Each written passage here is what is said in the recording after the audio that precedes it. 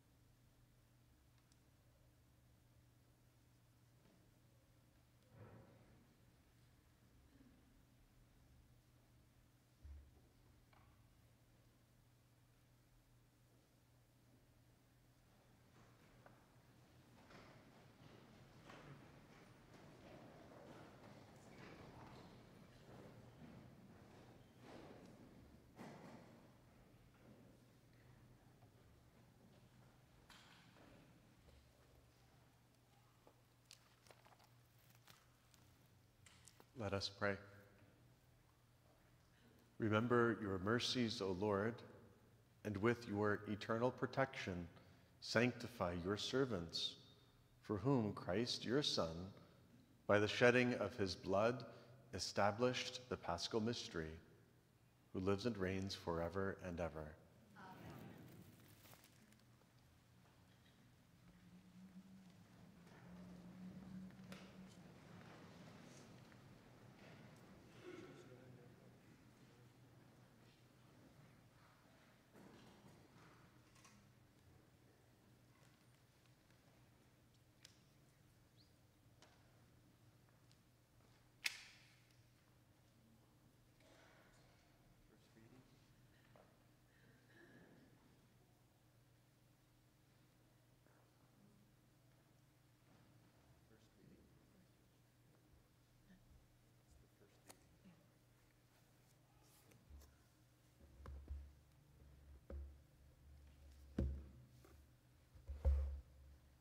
A reading from the book of the prophet Isaiah.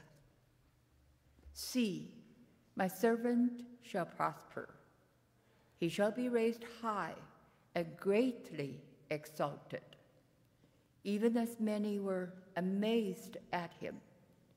So marred was his look beyond human semblance, and his appearance beyond that of the sons of men. So shall he startle many nations. Because of him, kings shall stand speechless. For those who have not been told shall see. Those who have not heard shall ponder it. Who would believe what we have heard? To whom has the arm of the Lord been revealed? He grew up like a sapling before him, like a shoot from the parched earth. There was in him no stately bearing to make us look at him, nor appearance that would attract us to him. He was burned and avoided by people, a man of suffering, accustomed to infirmity, one of those from whom people hide their faces, spurned, and we held him in no esteem. Yet it was our infirmities that he bore, our sufferings that he endured, while we thought of him as stricken, as one smitten by God and afflicted. But he was pierced for our offenses, crushed for our sins.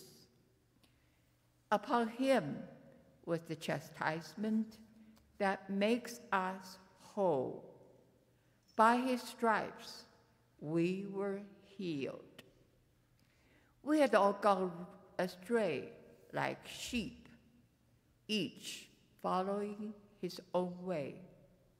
But the Lord laid upon him the guilt of us all. Though he was harshly treated, he submitted and opened not his mouth. Like a lamb led to the slaughter, or a sheep before the shearers, he was silent and opened not his mouth. Oppressed and condemned, he was taken away. And who would have thought any more of his destiny? When he was cut off from the land of the living and smitten for the sin of his people, a grave was assigned him among the wicked, and a burial place with evildoers. Though he had done no wrong, nor spoken any falsehood, but the Lord was pleased to crush him in infirmity. If he gives his life as an offering for sin, he shall see his descendants in a long life, and the will of the Lord shall be accomplished through him. Because of his affliction, he shall see the light in fullness of days. Through his suffering, my servant will justify many, and their guilt he shall bear. Therefore, I will give him his portion among the great, and he shall divide the spoils with the mighty, because he surrendered himself to death and was counted among the wicked. And he shall take away the sins of many and win pardons for their offenses. The word of the Lord.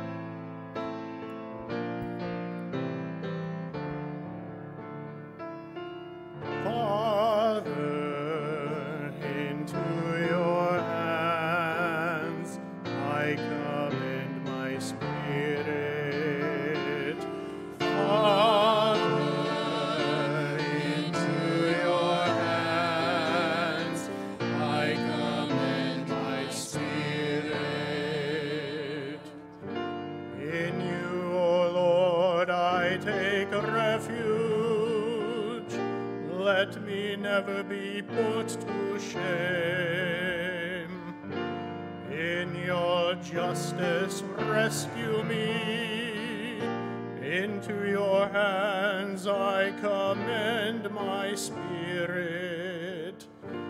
You will redeem me, O Lord. O faithful God.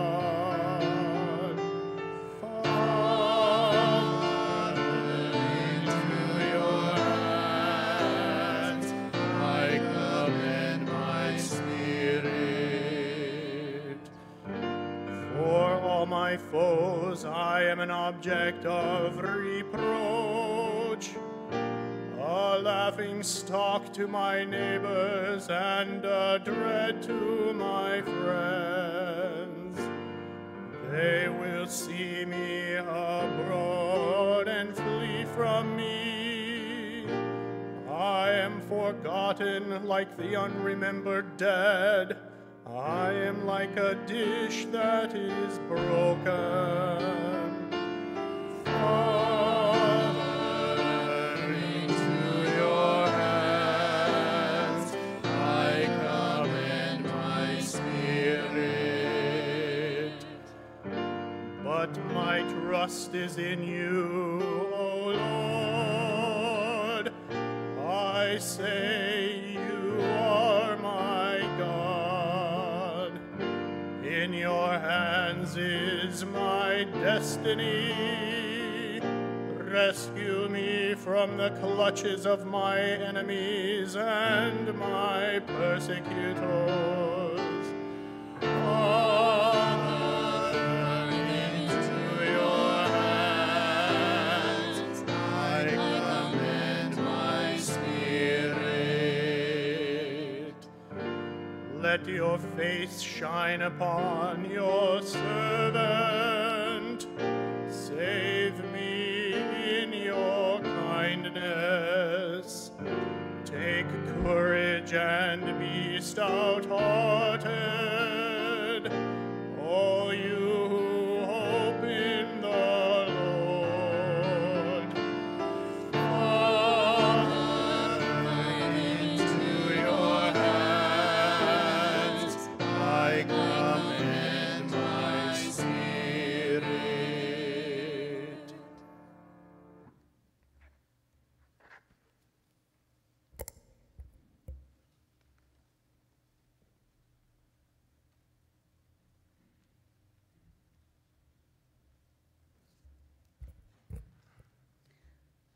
A reading from the letter to the Hebrews. Brothers and sisters, since we have a great high priest who has passed through the heavens, Jesus, the Son of God, let us hold fast to our confession. For we do not have a high priest who is unable to sympathize with our weaknesses, but one who has similarly been tested in every way, yet without sin. So let us confidently approach the throne of grace to receive mercy and to find grace for timely help. In the days when Christ was in the flesh, he offered prayers and supplications with loud cries and tears to the one who was able to save him from death.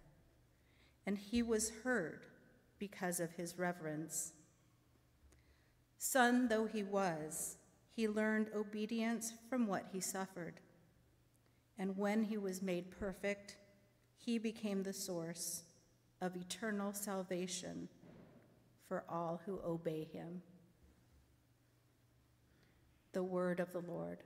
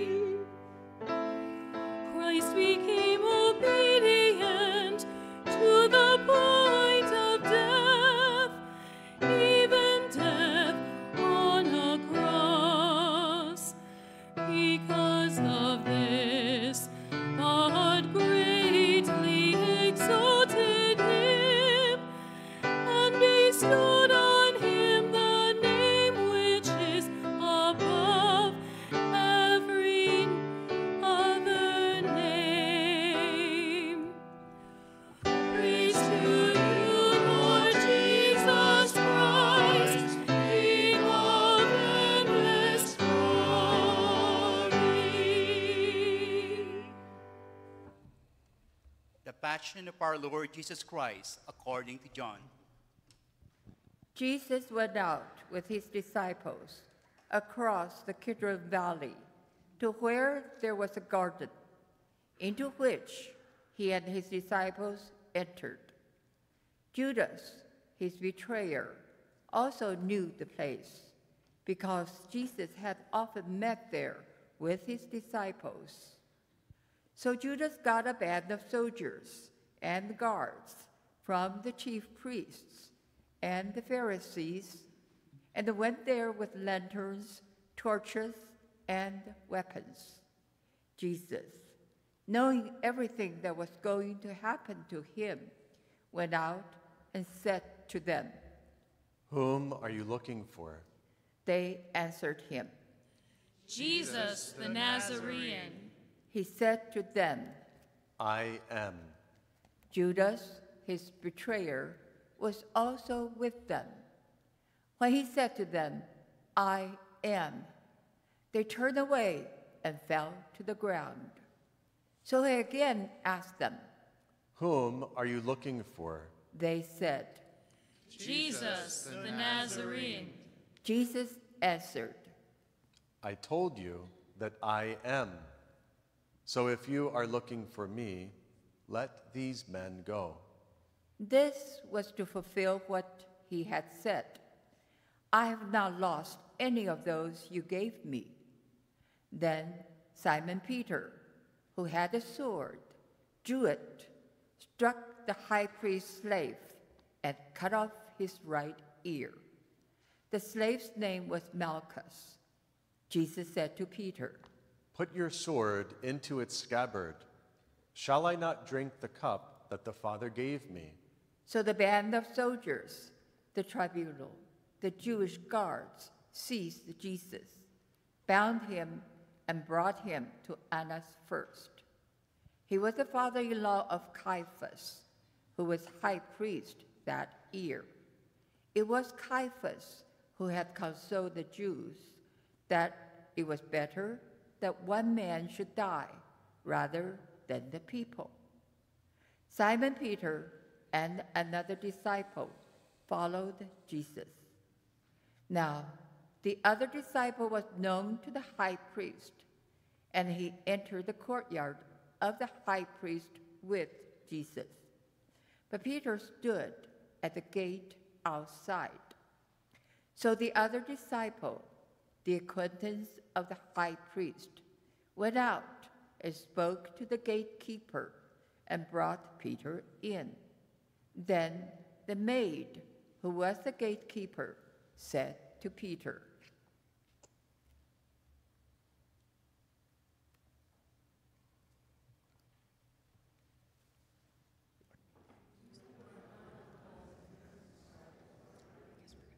he said, I am not. Now the slaves and the guards were standing around the charcoal fire that they had made because it was cold, and were warming themselves. Peter was also standing there, keeping warm. The high priest questioned Jesus about his disciples and about his doctrine. Jesus answered him, "I have spoken publicly to the world.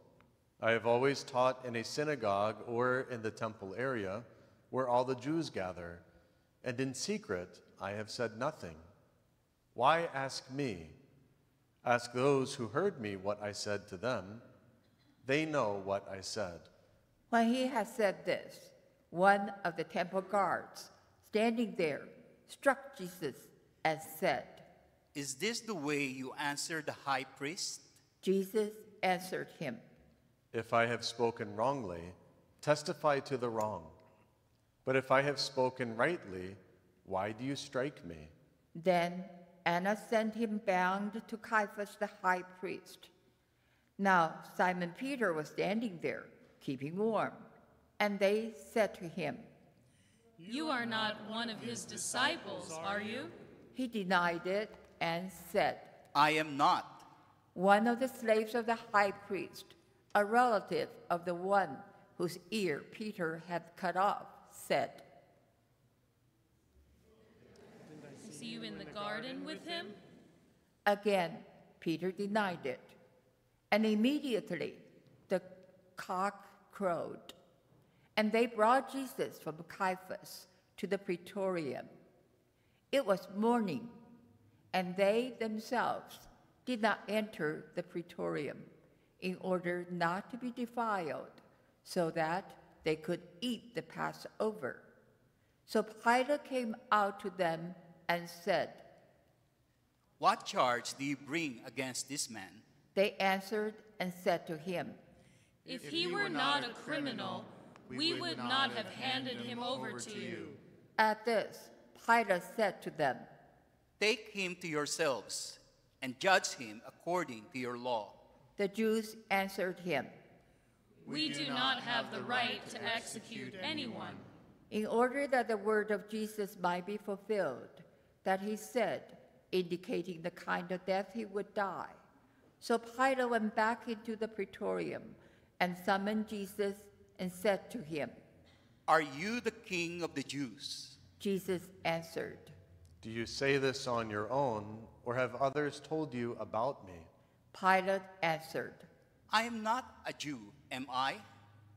Your own nation and the chief priests handed you over to me. What have you done? Jesus answered, My kingdom does not belong to this world. If my kingdom did belong to this world, my attendants would be fighting to keep me from being handed over to the Jews. But as it is, my kingdom is not here. So Pilate said to him, Then you are a king. Jesus answered, You say I am a king.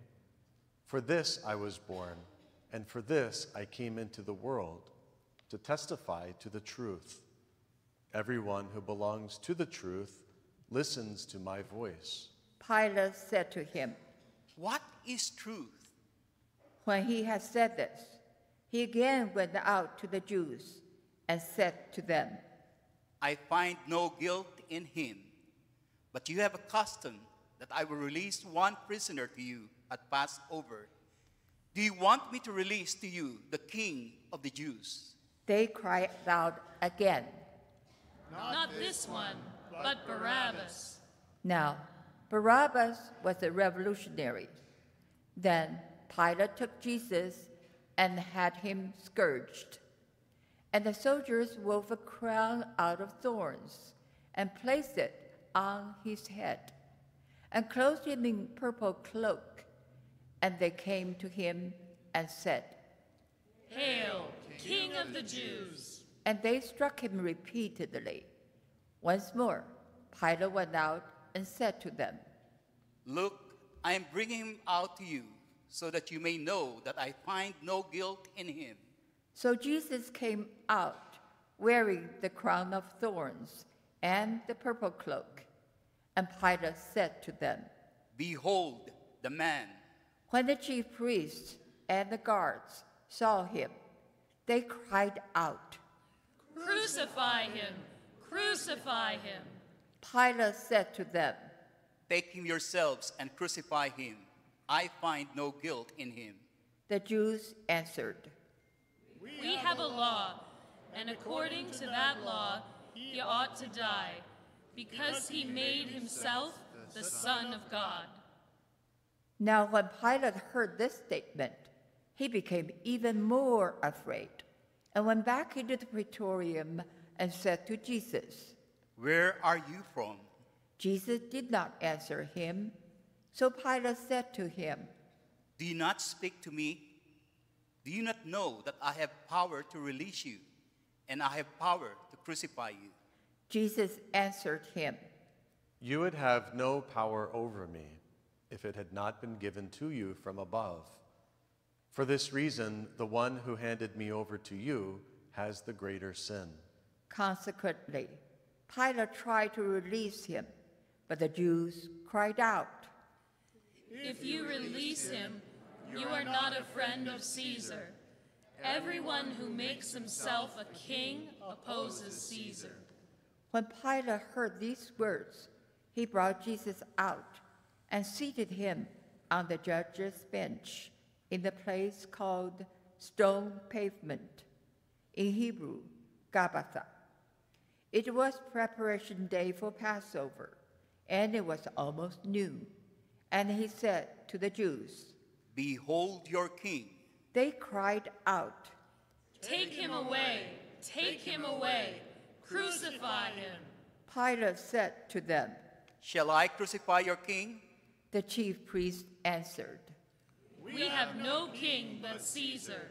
Then he handed him over to them to be crucified. So they took Jesus, and carrying the cross himself, he went out to what is called the place of the skull, in Hebrew, Golgotha. There they crucified him, and with him 2 others, one on either side, with Jesus in the middle. Pilate also had an inscription written and put on the cross. It read, "Jesus the Nazarene, the King of the Jews." Now many of the Jews read the inscription because the place where Jesus was crucified was near the city, and it was written in Hebrew, Latin, and Greek. So the chief priests of the Jews said to Pilate, "Do not write the King of the Jews, but that he said, 'I am the King of the Jews.'" Pilate answered, "What I have written, I have written." When the soldiers had crucified the Jesus, they took his clothes and divided them into 4 shares, a share for each soldier. They also took his tunic, but the tunic was seamless, woven in one piece from the top down. So they said to one another, "Let's not tear it, but cast lots for it, to see whose it will be." in order that the passage of Scripture might be fulfilled that says, "They divided my garments among them, and for my vesture they cast lots." This is what the soldiers did. Standing by the cross of Jesus were his mother and his mother's sister, Mary, the wife of Clopas, and Mary Magdalene. When Jesus saw this, mother and his disciples there, whom he loved, he said to his mother, "Woman, behold your son. Then he said to the disciple, Behold your mother."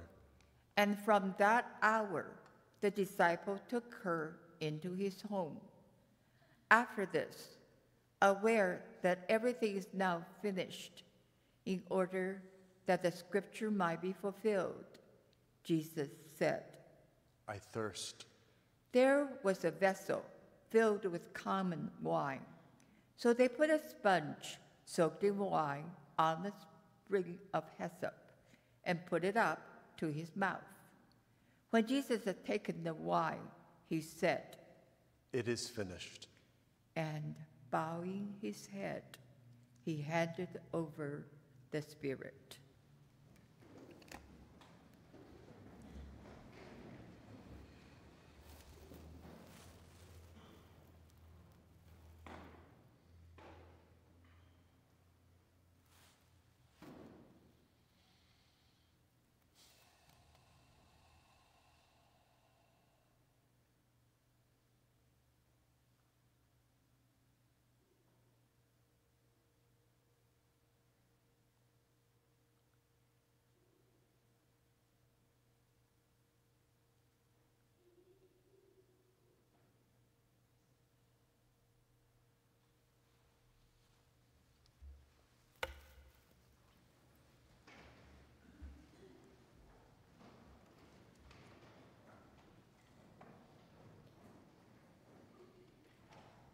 Now, since it was preparation day, in order that the bodies might not remain on the cross on the Sabbath, for the Sabbath day of the week was a solemn one, the Jews asked Pilate that their legs be broken and that they be taken down. So the soldiers came and broke the legs of the first, then of the other one, who was crucified with Jesus. But when they came to Jesus and saw that he was already dead, they did not break his legs. But one soldier thrust his lance into his side, and immediately blood and water flowed out. An eyewitness has testified, and his testimony is true. He knows that he is speaking the truth, so that you also may come to believe. For this happened so that the scripture passage might be fulfilled. Not a bone of it will be broken.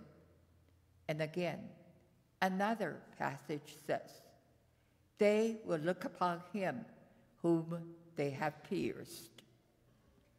After this, Joseph of Arimathea, secretly a disciple of Jesus for fear of the Jews, asked Pilate if he could remove the body of Jesus. And Pilate permitted it. So he came and took his body. Nicodemus, the one who had first come to him at night, also came bringing a mixture of myrrh and aloes, weighing about 100 pounds. They took the body of Jesus and bound it with burial cloths, along with the spices, according to the Jewish burial custom. Now, in the place where he had been crucified, there was a garden, and in the garden a new tomb, in which no one had yet been buried. So they laid Jesus there because of the Jewish preparation day, for the tomb was close by. The Gospel of the Lord. Praise to you, Lord Jesus Christ.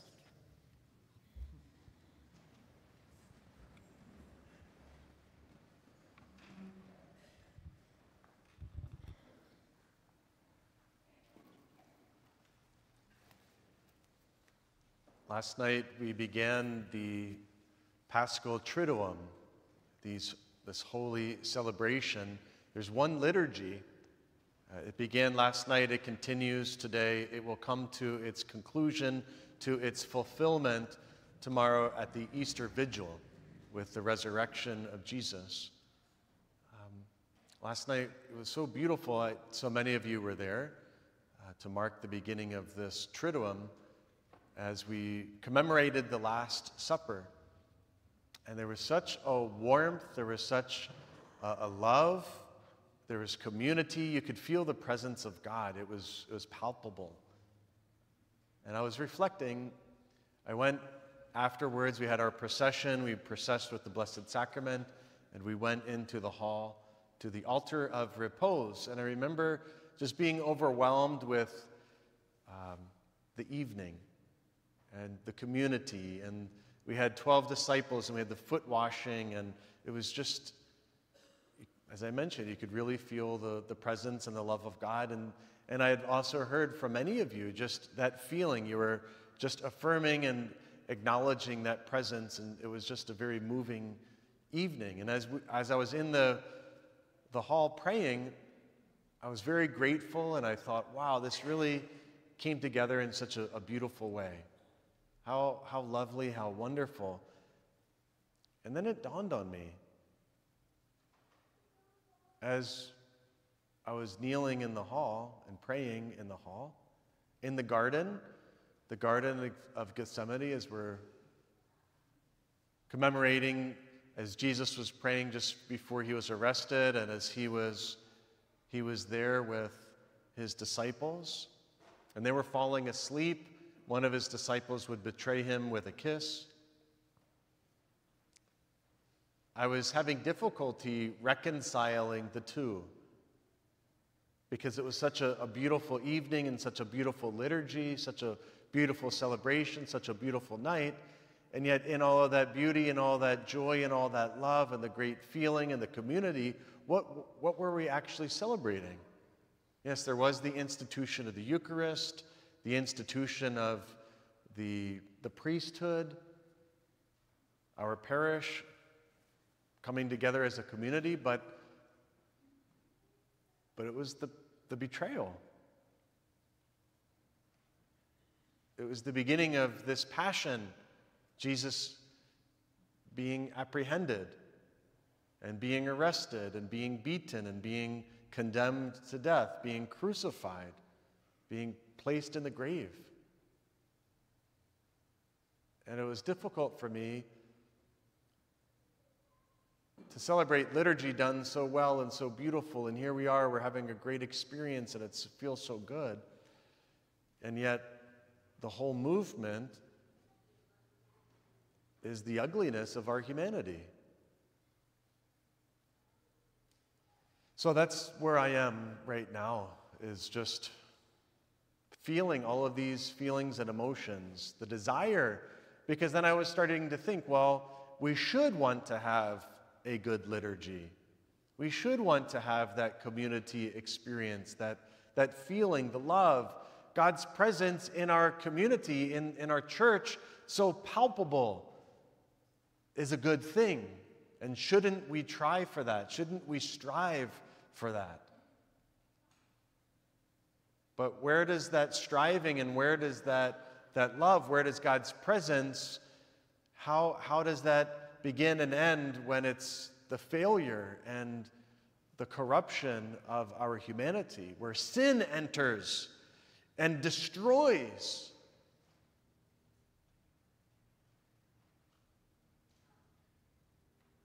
This is, we're in March. We've got March Madness. It's the basketball, college basketball, and all of the competition. I think in a certain way that March Madness can exemplify our humanity, right? The competition and competing and who's the best, who's the best team, who's going to win, who gets the bragging rights, right? Well, if that's all it is, if our liturgies, if our church, if our lives, if that's all it is just a bunch of madness, so just a bunch of competing for bragging rights, and look how well I did, look what I've achieved, look how good I am, and to lord it over someone and to make someone else look up to me or us, right? Maybe there's the madness of the world. Maybe it's the madness of our own lives. Maybe it's the madness of our family systems, competition in the families, right? Looking good. I'm going to get bragging rights in the family. I'm going to look better than somebody else. Look what I've achieved. My education, my job, my house.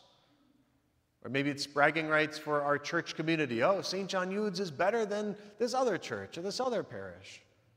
Look how good we are, and look what we're doing. And our school is better than your school.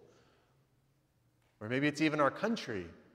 Oh, our country is better than your country. Our country is succeeding. Our country is successful, and we've won, and we're the best. Right? Look what we've done, and look how much we've achieved. If that's all it is, if that's what it's about, that is a bunch of madness. It's a bunch of folly. It's empty. But maybe somewhere along the line, there's a video I've seen, and it talks about how sometimes trees, particularly cedar trees, they can grow and their roots are so interconnected, and they can take all of the rain that comes up. And those cedar trees, they grow big and tall, but they take all the rain for themselves. And they just soak up all the water, all the resources. And those roots get so interconnected that any rain that's left over, it just washes away like blacktop or like a parking lot. And that rain never really gets a chance to soak into the ground for the benefit of the ground, or for, when the drought comes, when the dry season comes, there's no aquifer, there's no underground water, there's no other plants or vegetation. It's just those cedars soak it all up. Look how big I am. Look how great of a tree I am. I was thinking of that one too. Or maybe it's the seed that falls on different types of grounds. Is the seed falling on a parking lot? Is the seed falling on shallow ground? Is it falling on the thorns? Or does that seed actually drop deep into the ground? Does it have a chance to take some root and to grow? I celebrate. I'm so grateful for all of you and everyone who put in hours and such great work for our liturgy last night and for today and for tomorrow and Sunday. All the great time and effort and energy. It is beautiful, and you can feel the love. My hope and my prayer for myself, for you, for our parish community, for our church in the whole world, that the love that's shared, the rain that's pouring down from God's mercy, from heaven, from above, the seed of love that's planted, that it could actually be planted deeply in good soil, that the rain could actually soak deep within the ground, that it could renew us, that it wouldn't be wasted. It's not just for a moment of madness or a moment of our own glory, but when the difficult time comes, when the cross comes, when the struggles come, when the challenges come, that we're actually going to have something to source from, that we're actually going to have love within us to be patient, to be kind, to be forgiving, to be understanding, like we were talking about last night, 1 Corinthians 13, that there actually could be real love, that love could endure all things, love could believe all things, that there really will be love in ourselves, in our church, and in our world. Otherwise, Christ died for nothing.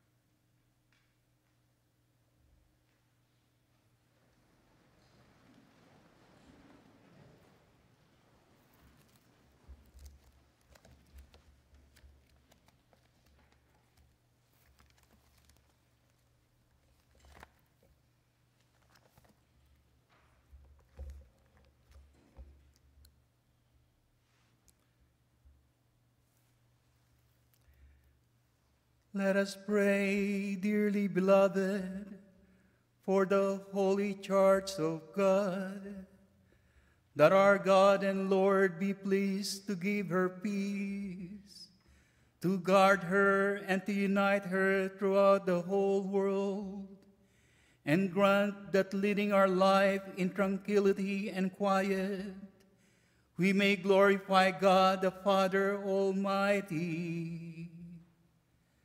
Let us kneel.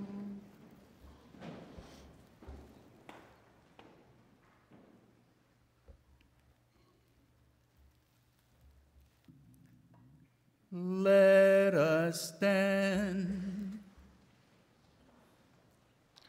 Almighty, ever-living God, who in Christ revealed your glory to all the nations, watch over the works of your mercy, that your church, spread throughout all the world, may persevere with steadfast faith in confessing your name through Christ our Lord.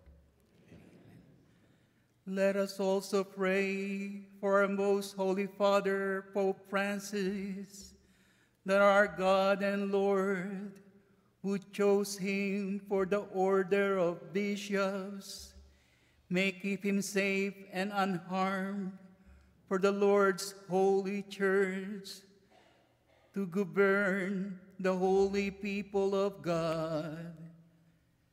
Let us kneel.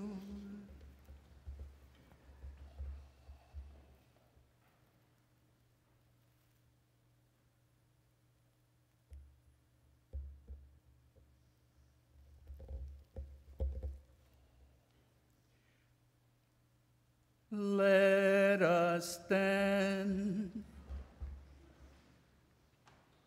Almighty ever-living God, by whose decree all things are founded, look with favor on our prayers, and in your kindness protect the Pope chosen for us, that under him the Christian people, governed by you, their Maker, may grow in merit by reason of their faith, through Christ our Lord.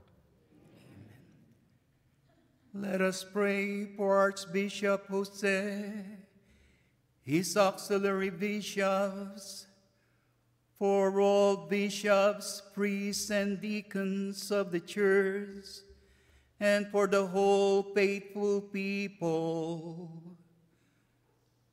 Let us kneel.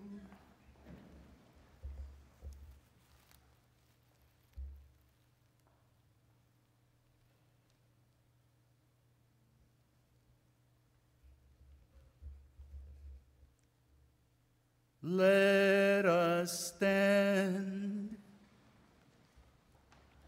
Almighty ever-living God, by whose Spirit the whole body of the Church is sanctified and governed, hear our humble prayer for your ministers, that by the gift of your grace all may serve you faithfully through Christ our Lord. Amen. Let us pray also for our catechumens, that our God and Lord may open wide the ears of their inmost hearts and unlock the gates of his mercy, that having received forgiveness of all their sins through the waters of rebirth, they too may be one with Christ Jesus our Lord. Let us kneel.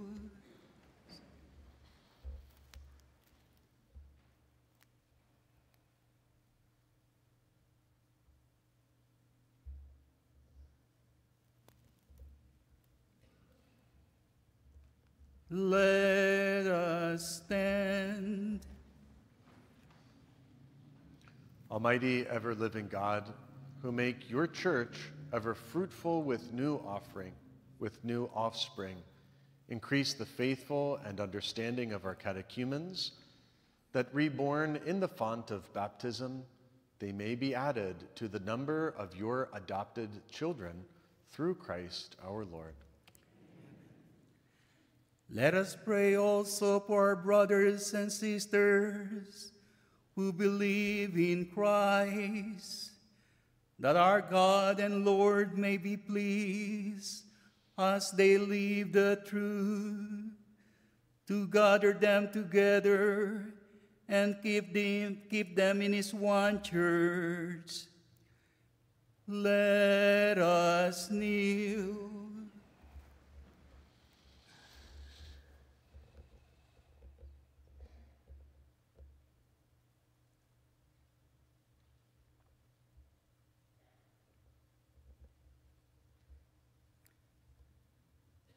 Let us stand. Almighty ever-living God, who gather what is scattered and keep together what you have gathered, look kindly on the flock of your Son, that those whom one baptism has consecrated may be joined together by integrity of faith and united in the bond of charity through Christ our Lord. Let us pray also for the Jewish people, to whom the Lord our God spoke first, that he may grant them to advance in love of his name and in faithfulness to his covenant. Let us kneel.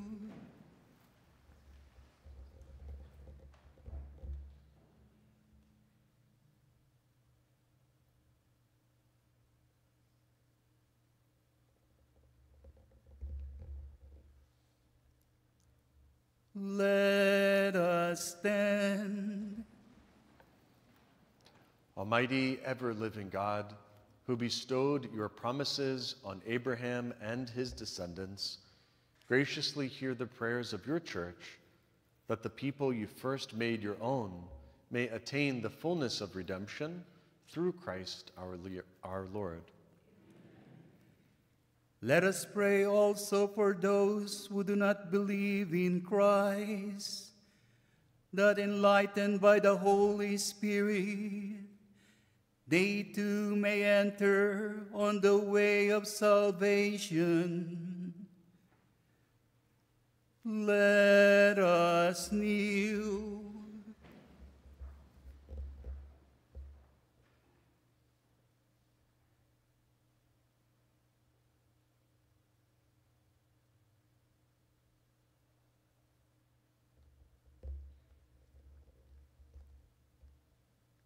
Let us stand. Almighty, ever-living God, grant to those who do not confess Christ that by walking before you with a sincere heart, they may find the truth, and that we ourselves, being constant in mutual love and striving to understand more fully the mystery of your life, may be made more perfect witnesses to your love in the world through Christ our Lord. Let us pray also for those who do not acknowledge God, that following what is right in sincerity of heart, they may find the way to God himself. Let us kneel.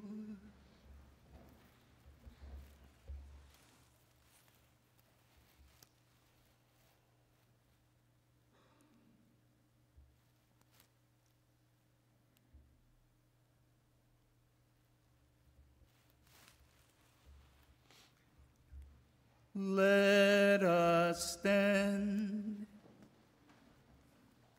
Almighty, ever-living God, who created all people to seek you always by desiring you, and by finding you come to rest, grant, we pray, that despite every harmful obstacle, all may recognize the signs of your fatherly love and the witness of the good works done by those who believe in you, and so in gladness confess you, the one true God and Father of our human race, through Christ our Lord.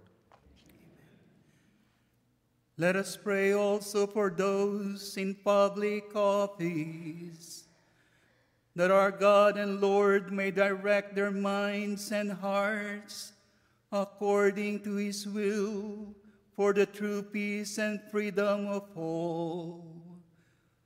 Let us kneel.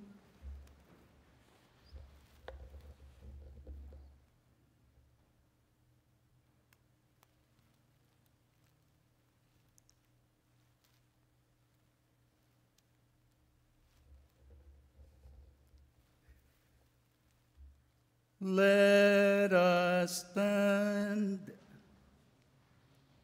Almighty, ever-living God, in whose hand lies every human heart and the rights of peoples, look with favor, we pray, on those who govern with authority over us, that throughout the whole world, the prosperity of peoples, the assurance of peace, and freedom of religion may through your gift be made secure, through Christ our Lord. Let us pray, dearly beloved, to God the Father Almighty, that he may cleanse the world of all errors, banish disease, drive out hunger, unlock prisons, loosens fetters, granting to travelers safety, to pilgrims return, help to the sick, and salvation to the dying. Let us kneel.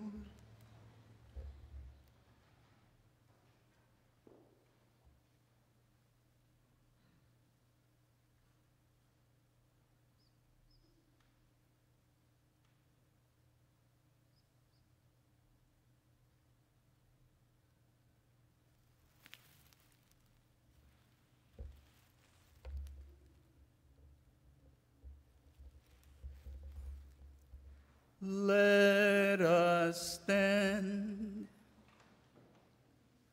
Almighty, ever-living God, comfort of mourners, strength of all who toil, may the prayers of those who cry out in any tribulation come before you, that all may rejoice, because in their hour of need your mercy was at hand, through Christ our Lord. Amen. Everyone's invited to be seated. We have our Good Friday special collection, and just a reminder that this collection is for the Holy Land, and this will help to maintain all of the churches. We took our parish pilgrimage to the Holy Land in June. It was such a gift to be able to go to all of these holy sites that are maintained by the Franciscan community. They received us, there were churches, there were buildings there for us to be able to continue to venerate these holy places. So your contribution today helps to maintain those churches. Thank you.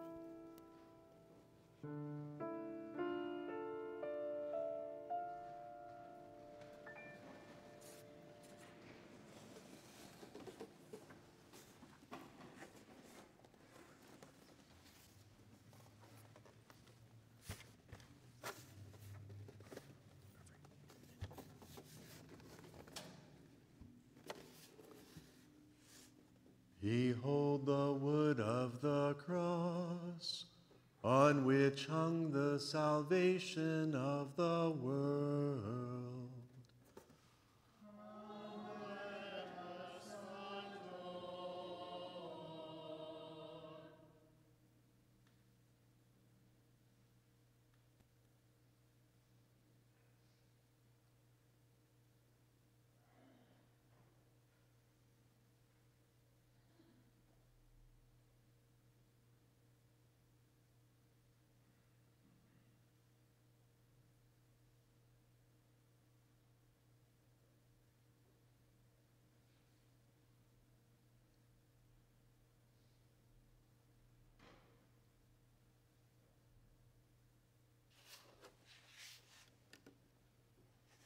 Behold the wood of the cross, on which hung the salvation of the world. Come, let us adore.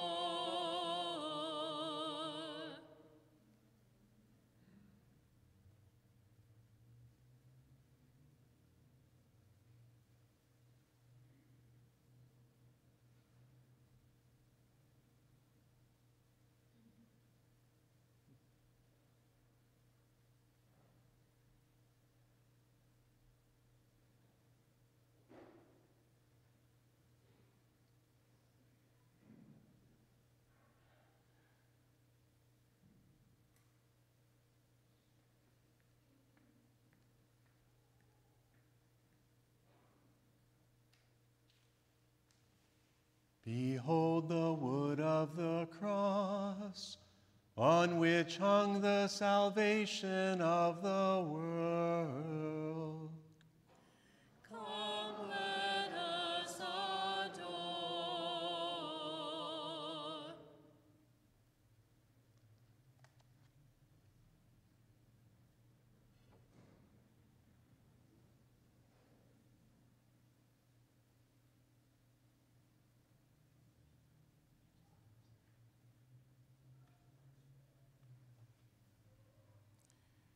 Let us take a few moments to adore in silence this instrument of our salvation, on which Jesus Christ demonstrated his love for us by the pouring out of his blood, bringing life to the whole world. Please kneel.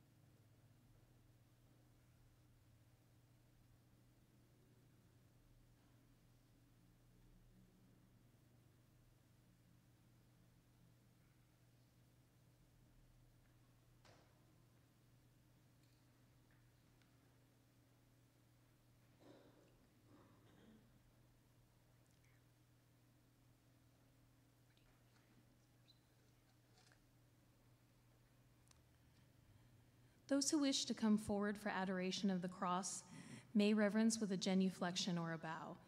If you wish to kiss the cross, you may do so, and the altar servers will purify after each reverence.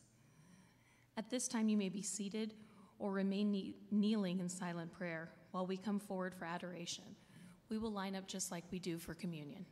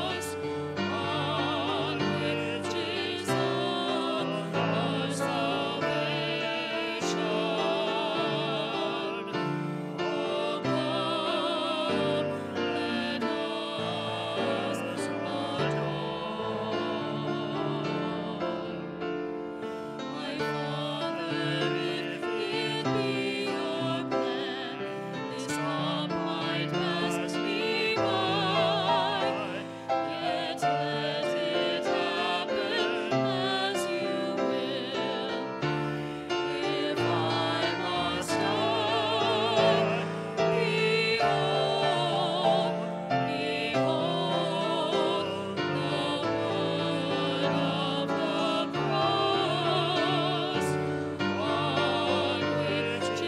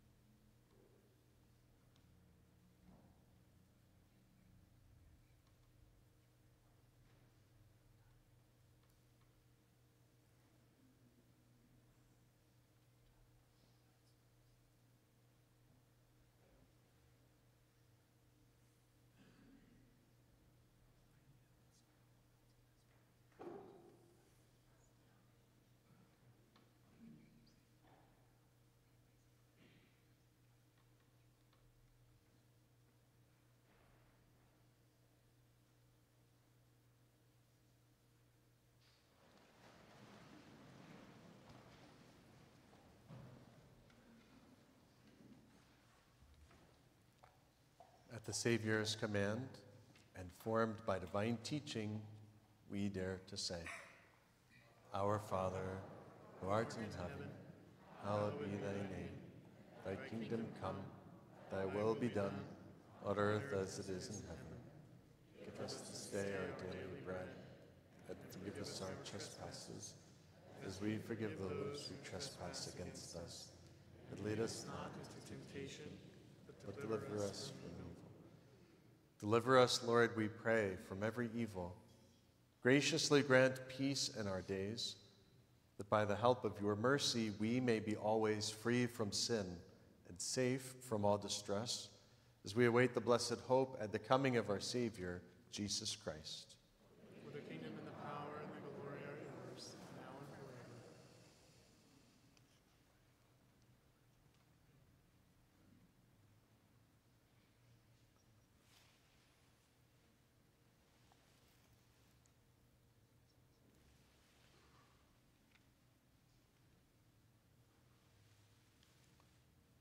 Behold the Lamb of God. Behold him who takes away the sins of the world. Blessed are those called to the supper of the Lamb.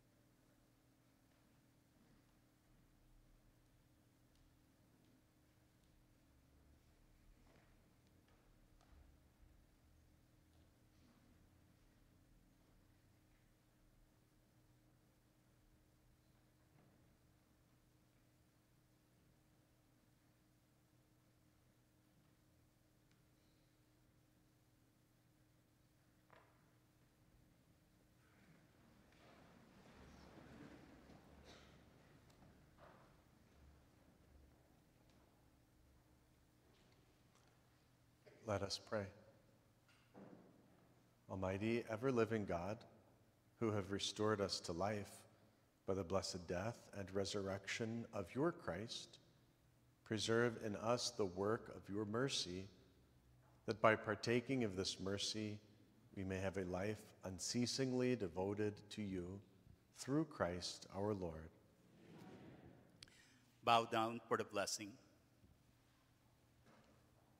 May abundant blessing, O Lord, we pray, descend upon your people who have honored the death of your Son in the hope of their resurrection. May pardon come, comfort be given, holy faith increase, and everlasting redemption be made secure, through Christ our Lord.